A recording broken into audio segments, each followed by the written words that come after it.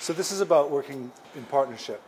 between the London Ambulance Service and London Fire Brigade, and it's about getting to the sickest patients in the capital quickly with people with the right skills, the right equipment in the right time. I think we already have really close working relationships with both the Met Police and the London Fire Brigade,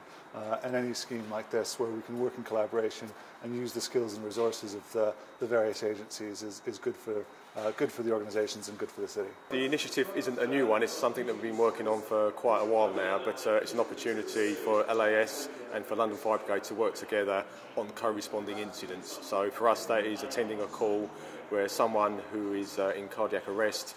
our crews will respond at the same time that LAS are mobilised, and it will be a case of who gets there first is able to assist the casualty and provide the best treatment possible. For the purpose of the trial, we're doing it for a limited time, and we're actually dealing with a very bespoke type of call.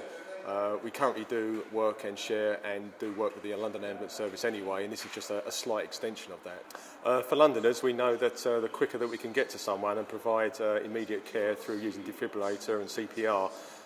there will be hopefully an increase in the number of people that do survive these type of incidents. As it is a trial, we want to give it a go and see how it works, but I think it's for us really an opportunity to use the skills and the training and our operational experience that we have and bring it into a new environment. Firefighters will already attend incidents where people are injured, so road traffic incidents and incidents where there's fires. We actually carry out first aid and can use the defib there, but this is just really an extension of that.